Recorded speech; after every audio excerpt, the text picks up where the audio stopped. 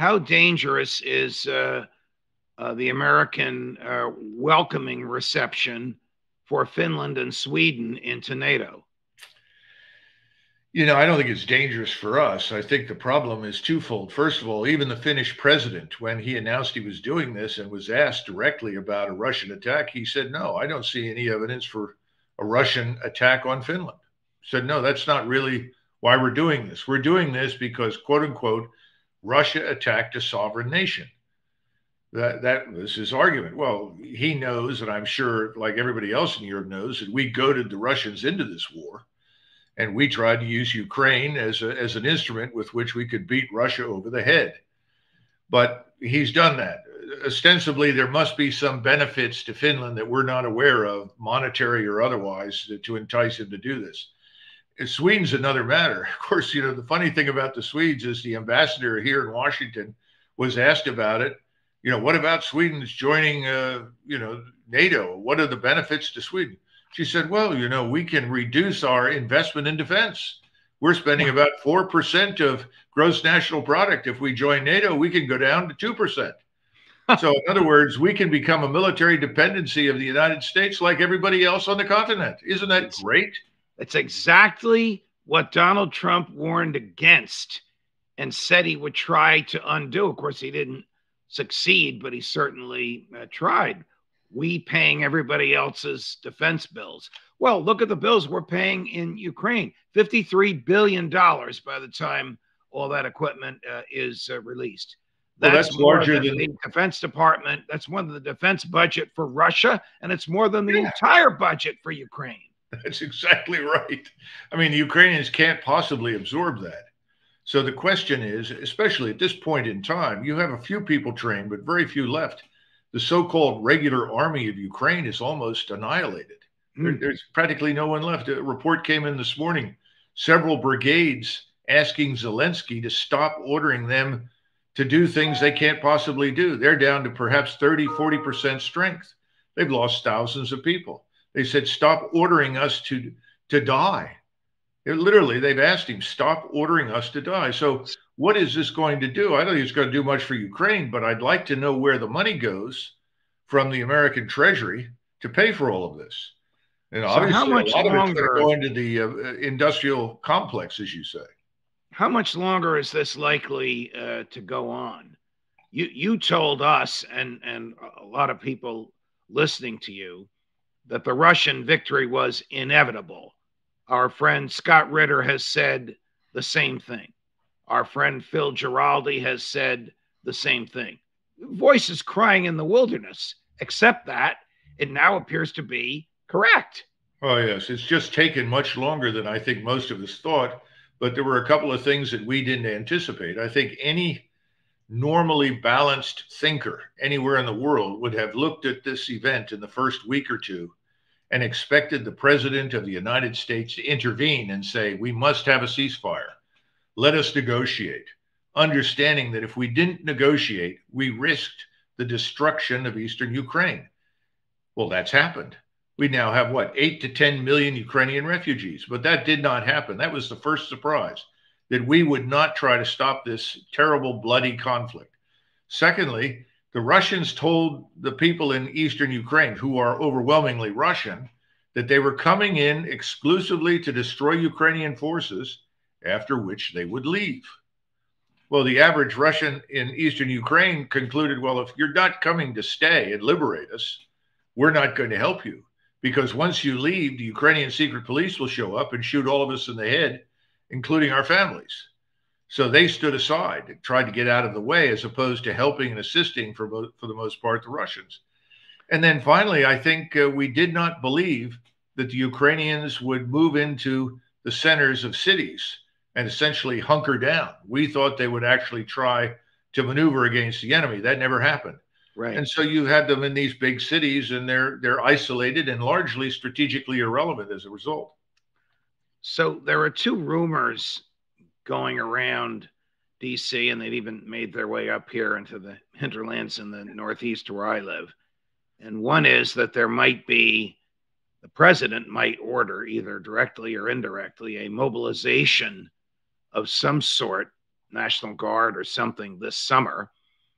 And the other is that he might station special forces of some sort, ostensibly as embassy guards in Kyiv.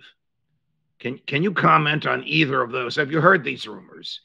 Yes, I have.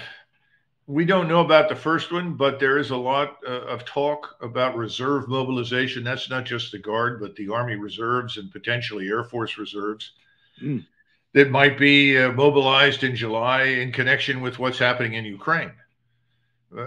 Perhaps this is a part of the unwillingness of the administration and its subordinate media to admit that the war in eastern Ukraine is lost, and still unwilling to back any sort of negotiated settlement. So we'll mobilize. I don't know. I think it's a very dumb idea. I don't think it's going to go down well with the American people. Perhaps I'm wrong, but I don't think it will. So that's the first one. The second one, special operations forces from time to time are on embassy staffs, but we've never had an occasion to announce publicly that we're going to guard an embassy with special operations forces. That's unprecedented. I think it's a very stupid thing to say publicly. And special operations forces are not bodyguards. No. They're the most terrific, effective, lethal, offensive units we have. Am I right?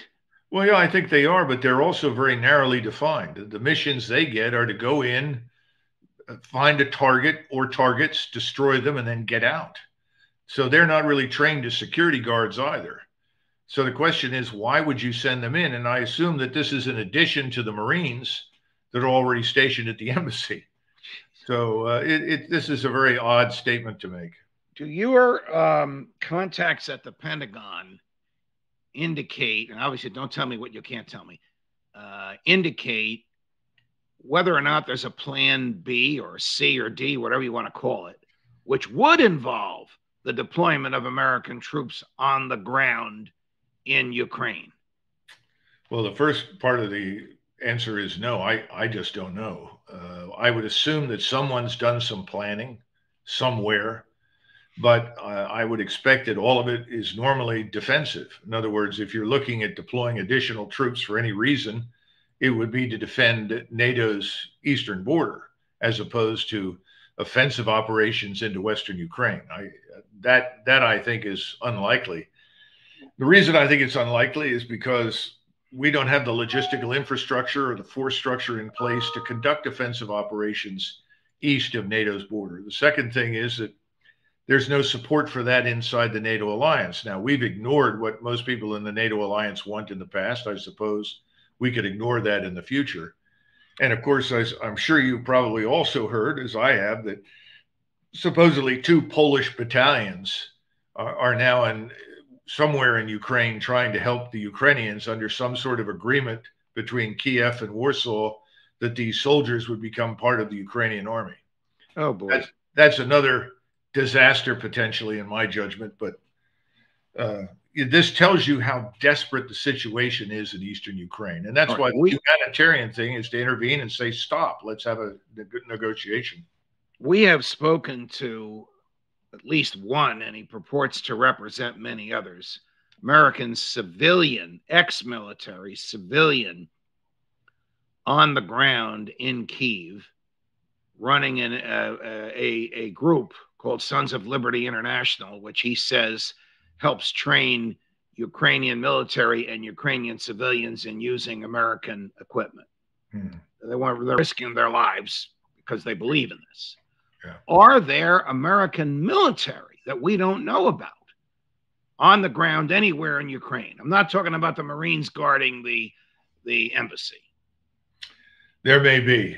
And the reason I say that is because while President Trump was in office, we discovered that we had forces in far larger numbers on the ground in places like Syria and in parts of Africa than had been reported.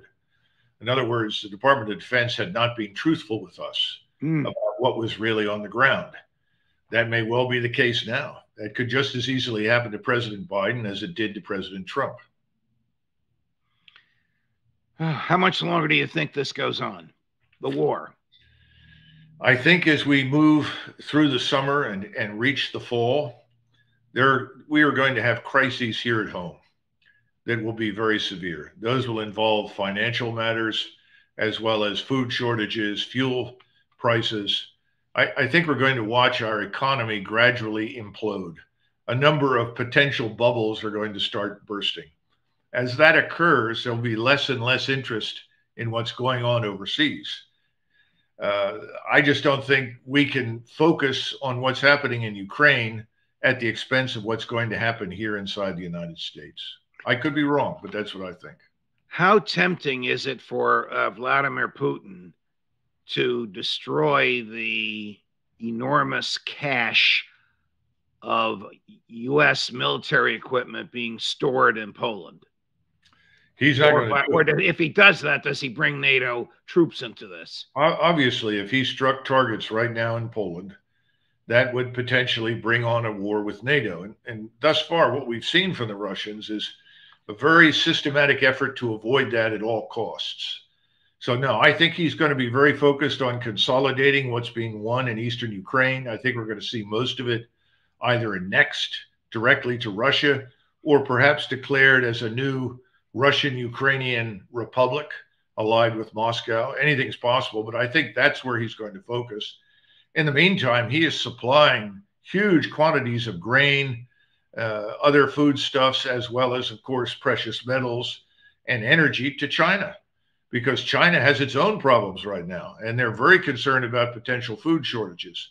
So his number one priority, other than Ukraine, is going to be to assist the Chinese who have stood with him throughout this crisis. All right. I was going to say thank you and end the show, but you're tantalizing me. What the heck was the president talking about 2 days ago in Japan when he was asked at a press conference, would American military troops actively defend Taiwan if the Chinese government sought to use military to control Taiwan? And he answered with one word, yes. Yeah, I know. You know what he was talking about, or is this some message to President Xi? Well, of course, you know that shortly after he made that statement, I think Secretary of Defense Austin and I think the National Security Advisor, Mr. Bryan, I'm not sure if he was the one, spoke immediately. Jake Sullivan. Jake Sullivan, right. I'm sorry. It's hard to tell the difference, frankly. Ultimately said, look, this was a mistake. He misspoke. There's no change in our policy because our policy has been to essentially stay out of the affair between Taiwan and China, provided there was no, direct threat. And frankly, I can tell you from my own experience with people from Taiwan, from the Ministry of Defense there over the last several years, off and on, they don't fear an attack by China.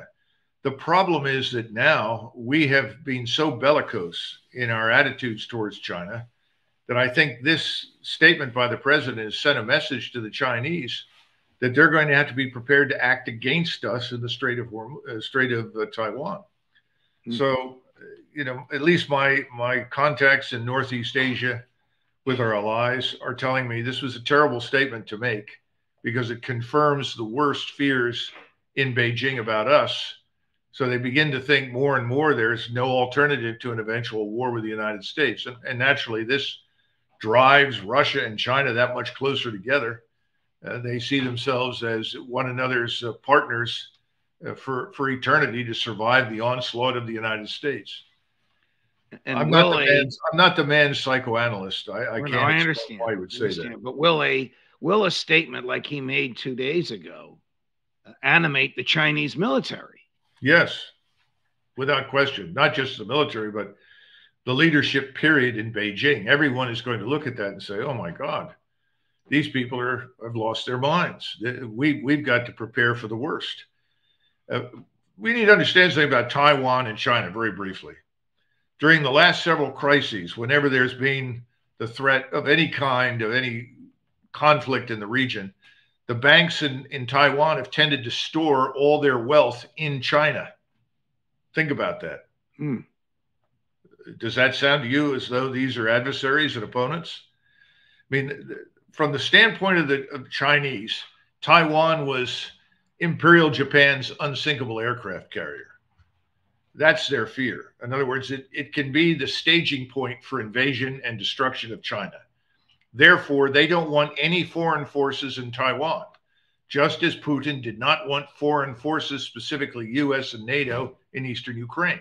Just as JFK didn't want Russian forces in Havana. Exactly, exactly. And this is something that we've known for a long time.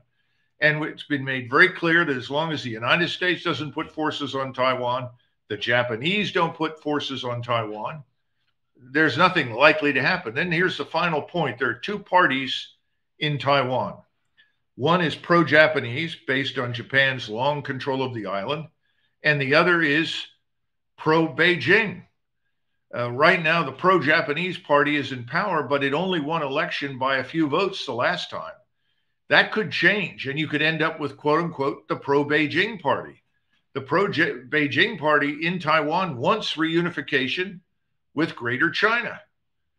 Now, under those circumstances, why are we trying to create a conflict when there really is none? You have a huge segment of the population that thinks, so we reunify with China, we can do business with China.